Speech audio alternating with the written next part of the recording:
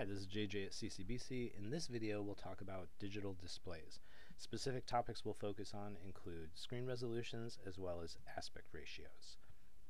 So as a multimedia developer, you need to think about who your audience is and what kinds of computing devices they're going to use to view your multimedia piece with. Now, for this lecture, I'm going to focus on computer monitors to keep it simple, but I don't want you to forget that there's lots of tablets and smartphones out there, and they all have their own screen resolutions that you need to consider. But for now, I'm just going to talk about computer monitors.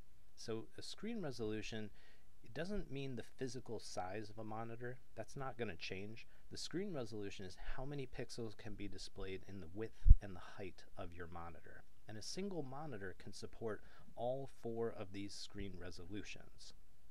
So each of these resolutions is going to have an impact on what your multimedia piece looks like on the computer monitor. So normally I would change my resolutions and show you some different sizes and how that affects your pieces, but I'm recording this video on my computer, and changing the resolution actually screws up the video recording. So what I did instead was I downloaded this image. It's a 1600 by 1200 pixel image. So on the 1600 by 1200 pixel screen resolution, you can see the entire image.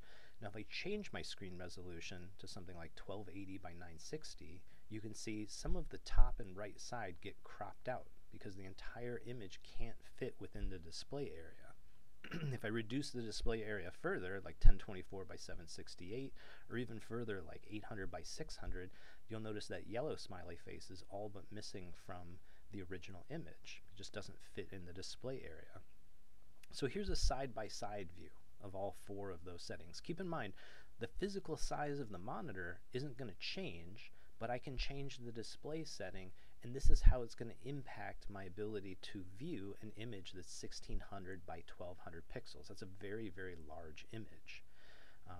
Here's a view of that same image with each of those resolutions. I left a border for where the edge of the monitor would be, so you can see how much of that image would fit within each of those resolutions.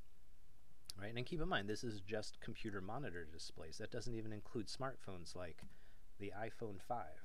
This is what it would look like on an iPhone 5 display. It's only 320 by 568 pixels, so that's as much of the image as you're going to see. That yellow smiley face doesn't even exist on this display. So these are all things you need to consider when you're thinking about the size of your multimedia piece and how it's going to appear in your audience's computing devices. One other thing you need to consider is aspect ratios. So the aspect ratio is the width divided by the height, and it's usually represented by a number for the width, a colon, and then a number for the height. There's two basic aspect ratios, and this is when we're talking about the physical size of a computer monitor. So a standard display would be 4 by 3. So on the bottom left there, you can see I put a pretty standard looking computer monitor.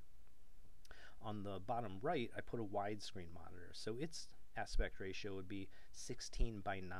And keep in mind, this isn't inches or feet or yards or miles. 16 by 9 is just a generic unit of measurement. It's all relative size.